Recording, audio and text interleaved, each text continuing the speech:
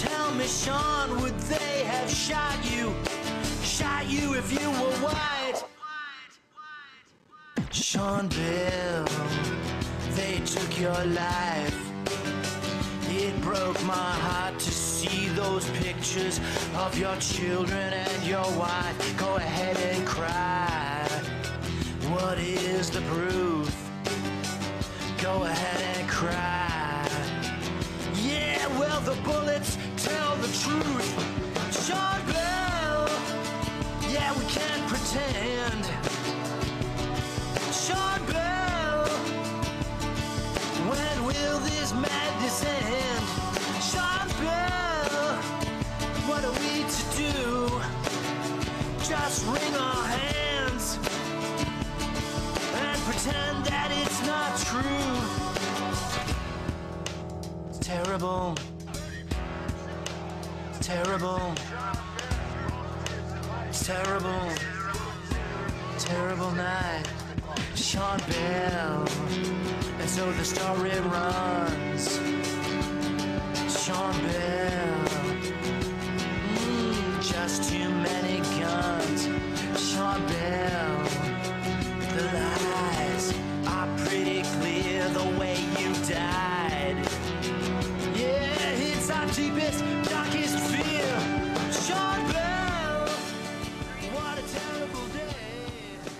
Solar Cane, Sean Bell, the bullets tell the truth. This is Democracy Now!, democracynow.org, the War and Peace Report. We're broadcasting on over 700 stations, on Pacifica and NPR stations, low-power FM, college and community radio stations, on public access TV and PBS TV stations, and we're broadcasting on both TV satellite networks, Dish Network Channel 9415, Free Speech TV, 9410, Link TV, and on DirecTV Channel 375. And we're video and audio podcasting at democracynow.org. Our headlines are also available in Spanish for any radio station to take. Over 180 radio stations around the world are. We're broadcasting today from St. Louis, Missouri, from PBS station KETC. I'm Amy Goodman. The head of the UN's nuclear watchdog group, Mohammed al-Baradei, has criticized the United States for withholding intelligence that it says showed the construction of a nuclear reactor in Syria that Israel bombed in September. The International Atomic Energy Agency chief was critical of both the U.S. delay in releasing the information and of Israel's bombing of the site before the IAEA could inspect it.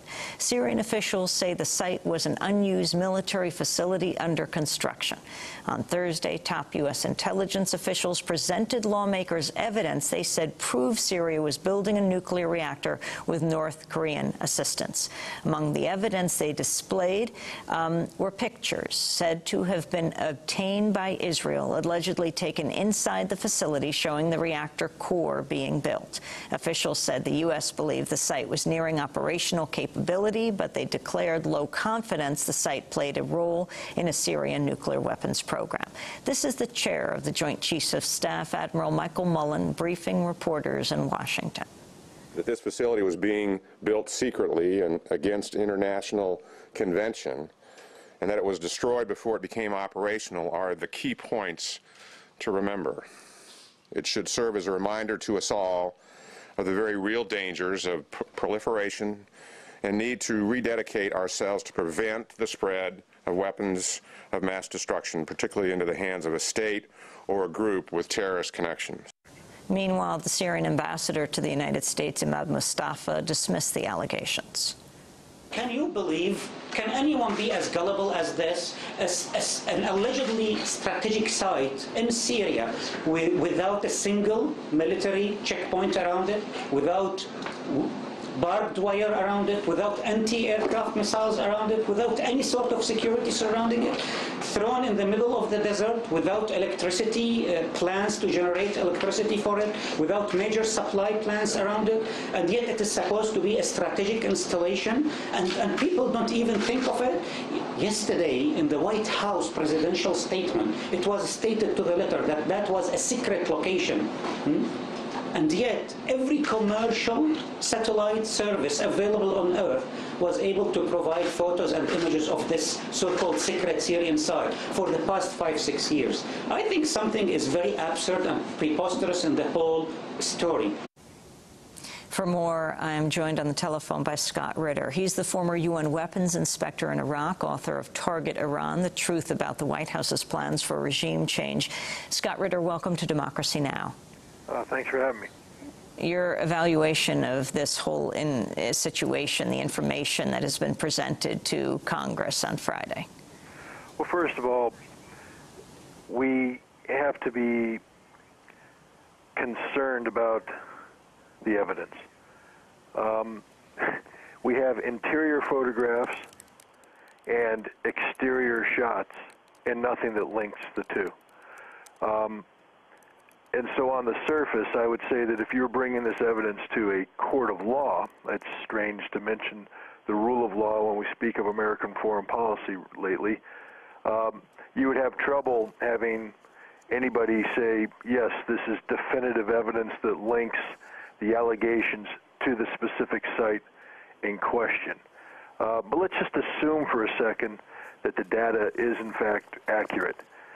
I have to take exception with the chairman of the Joint Chiefs of Staff when he says that the alleged activities are against international conventions. Actually, they're not. If Syria had in fact been constructing the reactor they've been accused of, they were in total conformity with international law. The Non-Proliferation Treaty, Nuclear Non-Proliferation Treaty, of which Syria is a signatory, requires that facilities be declared to the IAEA only when nuclear materials are to be introduced to these facilities. That a facility under construction is not a declarable item. And so it's absurd to sit there and say that just because Syria and North Korea were pouring concrete, that they are somehow breaking the law. This notion that the reactor was on the verge of becoming operational again is absurd.